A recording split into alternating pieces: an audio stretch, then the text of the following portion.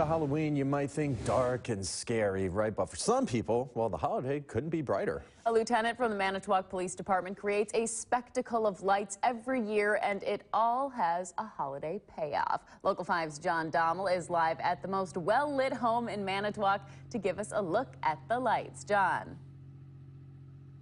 All right, good morning, Brittany and Nate. Yeah, there's so many lights, thousands of lights, it might be enough to warm and thaw everyone's hearts of ice. But anyways, we've got Lieutenant Jeremy Cronforst here. How's it going, sir? Good. You're an 18-year veteran with the Manitowoc Police Department, yes. And this is your humble abode. Yep. Tell me what drove this madness? Well, my wife and I, especially for Halloween, love Halloween. We were actually married on Halloween. This year's our 20th anniversary. I've always liked the idea of decorating a house. Favorite movie's Christmas Vacation, so we've always had lights up throughout Christmas. Started with Halloween about 4 years ago, 3-4 years ago in 2015 with this type of display.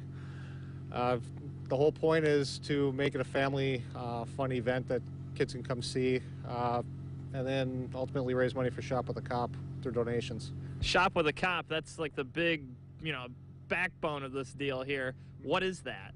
Shop with the Cop is a program where police officers, sheriff's deputies, jailers, they all go out shopping with a child of a family who may not be able to have much of a Christmas during a Christmas season just due to economic reasons. And we take them out shopping, buy presents for their family and themselves, come back, see some light shows, have pizza party, wrap gifts, and visit Santa. All right, very, very cool stuff. Lieutenant, thank you so much, and I look forward to seeing some more lights. Back to you guys.